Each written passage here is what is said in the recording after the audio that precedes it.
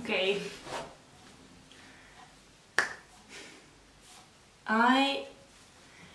Maybe my clothes aren't very appropriate because I'm not gonna party all night, but I really wanted to make this video. First of all, hello, welcome to my channel, welcome to a new extra vlog. This is filmed on Saturday the 15th of May. I am sorry that I haven't uploaded regularly lately, but the last few months have been crazy. I've worked very hard on my home and also at work. But today I have a day off because I actually had to be in Germany for a trip, and we aren't allowed to go to Germany because of the current situation. So I'm here at home, but I didn't have work. That's why I have a little bit more time, which is good because that means I can finally edit, and hopefully from now on I'll have regular uploads. But today I was sitting here on the couch actually, and I was just staring into that wall and thinking about a traumatizing experience of mine and how that affected me. And I don't know, I was like, I have never really shared that with anyone really, not even with my parents. Like most of it they know, but not everything. And I was like, do you know what, let's look up when is Mental Health Awareness Month, when is Mental Health Awareness Week, and then I might share this story. And then it turned out May is Mental Health Awareness Month and this week is Mental Health Awareness Week, and I was like, oh, maybe this is a sign. So let's go and start this story. As you may or may not know, I have been depressed a couple of times in my life. I've also struggled with mental health issues like all my life, and I've also seen therapists and stuff since I was 7. So there's a huge part of my life, and I'm quite confident talking about it lately, especially with like close friends or family members. But there's one part, and I've never really shared that.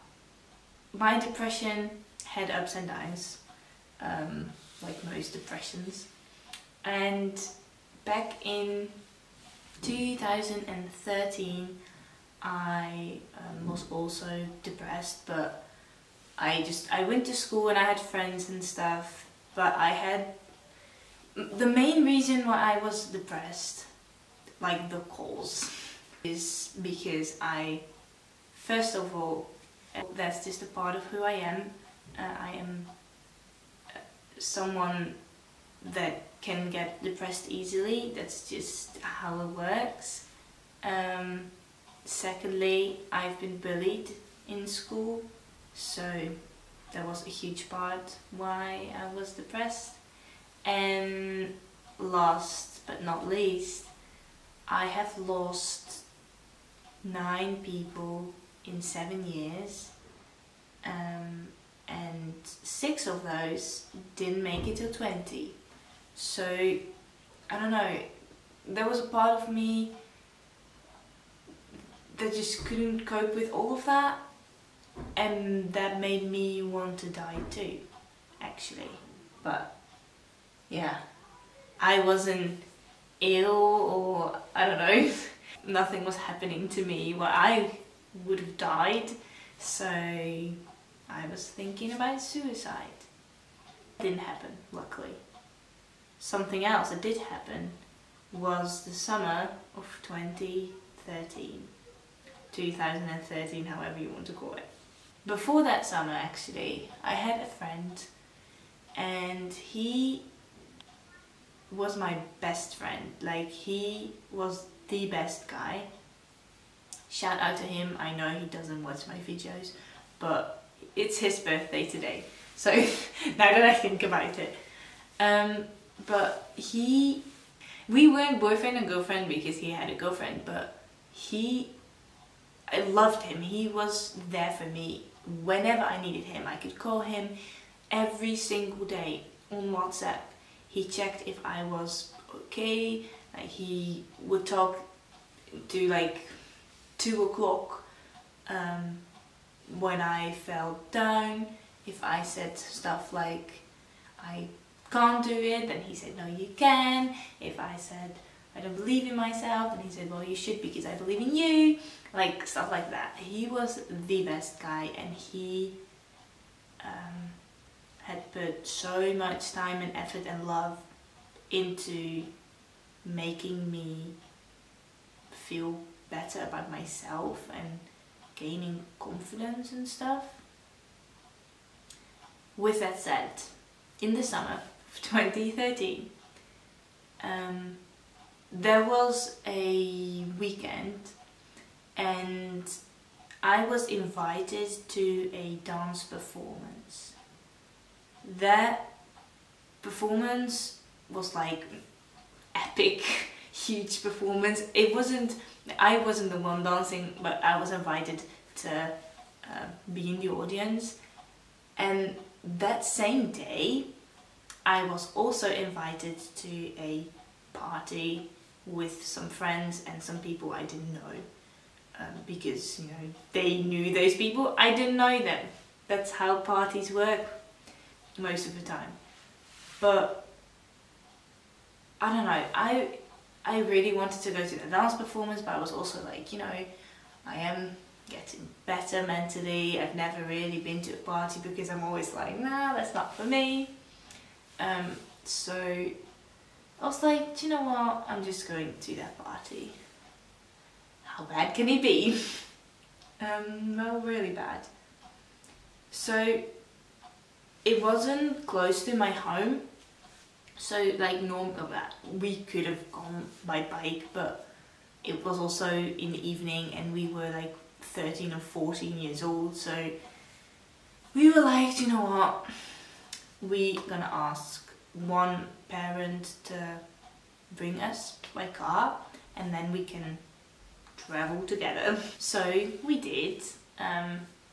One friend, her dad, I guess, brought us. I don't even remember actually. We just went to that party, and at first it wasn't that bad. It wasn't, shush. It wasn't much fun either, but it's not really what I like. So I was like, you know what, it's the start of the party, I should enjoy it a bit. People were taking drugs and they were smoking and drinking and all that.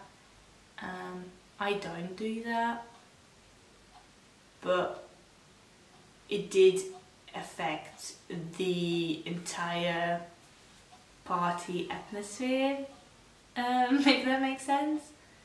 And after a while, I have no idea how many hours later, but after a while, some people started noticing that I was a very vulnerable person, and they started with saying things about me that were very painful. Actually, sometimes they said it towards me, sometimes they said it about me whilst I was there.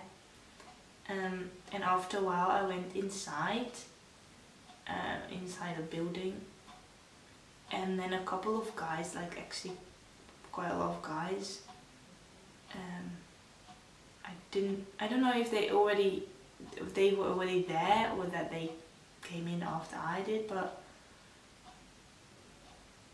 I don't know, we were there, like they were there and I was there, and I didn't know what to do, so I just sat on a couch and then they started sitting next to me and then on top of me, and then you know, they said things about me that I didn't want them to say. They started touching me even though I didn't want to. I didn't do much about it because I had no idea what to do. Also, I had very low self-esteem, so I didn't want to make a scene. I don't know, I just didn't know what to do. And I don't know, I was just there and I was waiting till the moment was over. Actually, I waited till the moment was over. I went outside to look for my friends, and when I found my friends, I said I wanted to go home, and then they said, well, we are having fun, so we're not going home yet. And now that I think about it, I'm like, well, you can just walk away and take a bus or whatever. But I don't know, I was there with my friends. We came there with a car, and I thought like we have to go back by car. Also, taking a bus, like I was 14, I didn't really do that often because I always go everywhere by bike. So I don't know, I thought I had to wait till the party was over, and I waited till the party was over, or semi-over, like when my friends were like, oh, let's go home. So we went home. When I got home, I started thinking a lot, and I texted my best friend, and I said I wasn't doing well, and he was like, well, what's going on? And then I said horrible things about myself, such as that I wanted to die because I am the most ugliest person in the world, that's like I don't deserve any love and all of that. And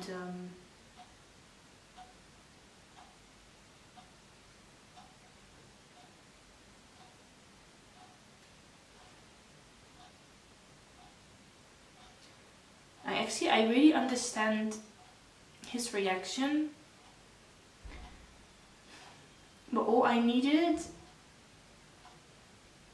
was love, and was like people telling me that I was enough and that I was worthy of love. And he became angry because he was like, well, I have put so much time and effort and love into making you feel better. I've done that for months, and now you say all of those things about yourself. Like, why do you do that? And I was in shock. I was in shock by him being angry at me, because he never acted that way, actually. And I went off social media and didn't go to school. Just the only people I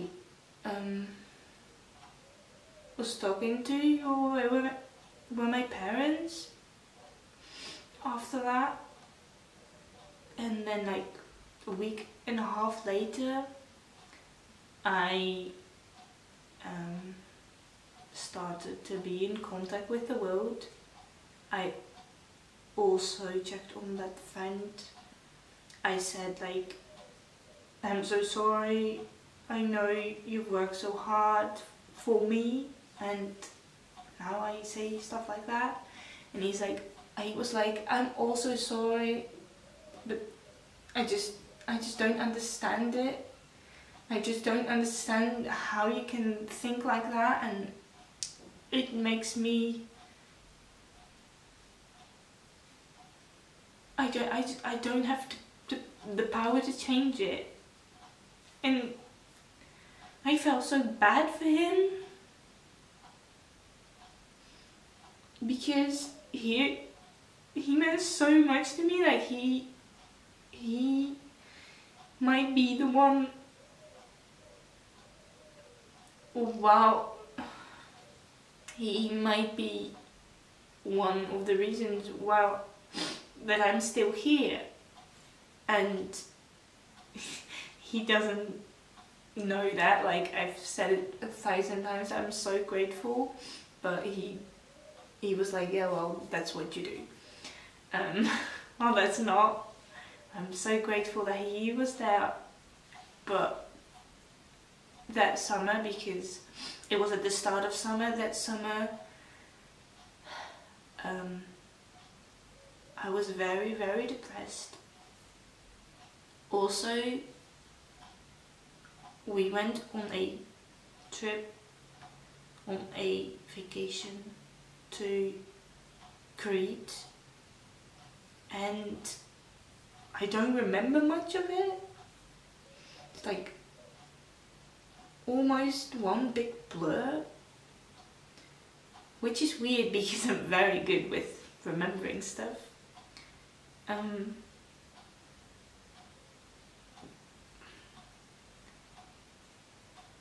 But I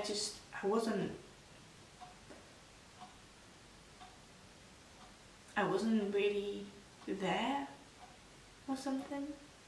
At September in school, I went to a different class, and that class was horrible. Almost every single teacher told the class that we were horrible, like, you're my least favorite class, and you're so unmotivated that I feel unmotivated to teach you,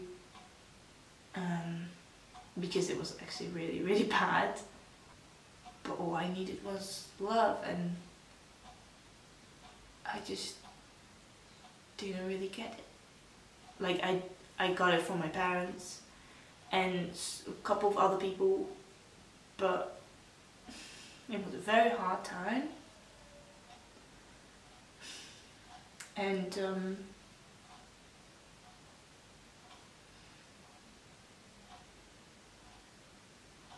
I think it's very important to know that anyone can deal with stuff like this.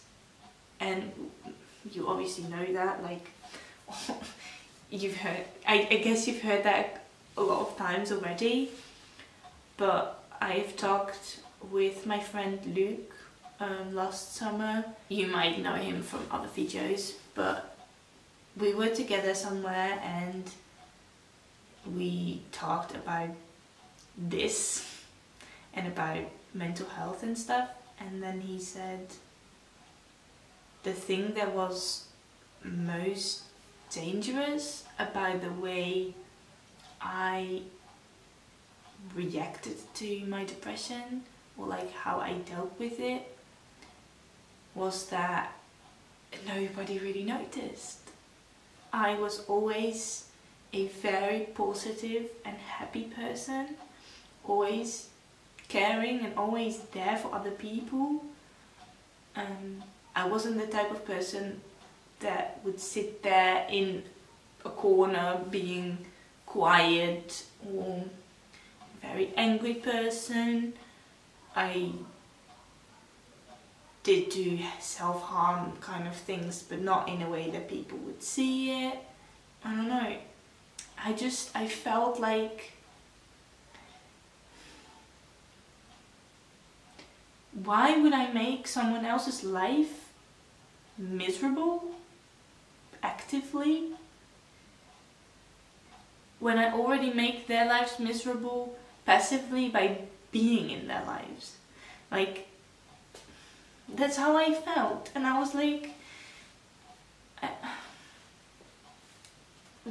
those people, even though they're not everybody around me is my friend, but everybody is worthy of love, and you never know what people are going through. So I was like, I need to be there for them, and I already make their lives worse by being in their lives because I am a horrible person, so I'm there for them.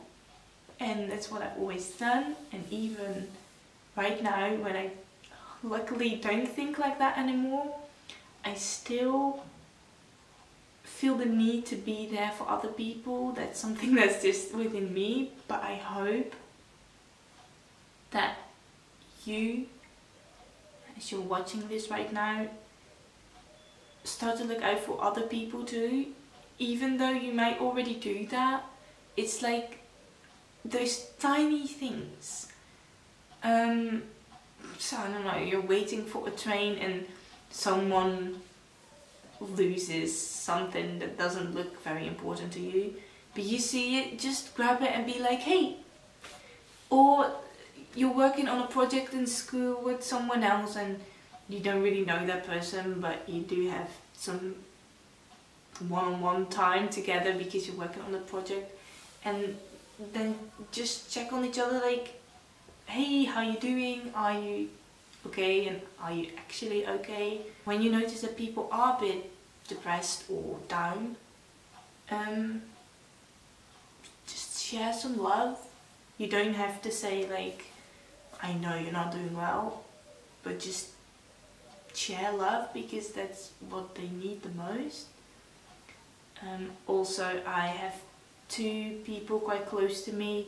Both of them had an eating disorder, but back then it was like a secret. They were like, nothing's going on, but I knew something was going on. And with both people, I have sent them a letter saying like, I don't know, I see what you're doing and I love you, and I can't just sit here and do nothing about it because you're so worth it. Mental health is such wide, like in so many ways people can be suffering, and it's definitely not all the same. So to spread awareness and sometimes to share a personal story too, I think that's very important. And because it was such a coincidence that I, or maybe it wasn't, who knows, that I thought of that today, and that apparently it is Mental Health Awareness Month and week right now, I had to share this story with you. I hope you're doing well. I hope you know that you are loved and you are so worthy of love. And that you are so worthy of love. I just wish you all the best and take care.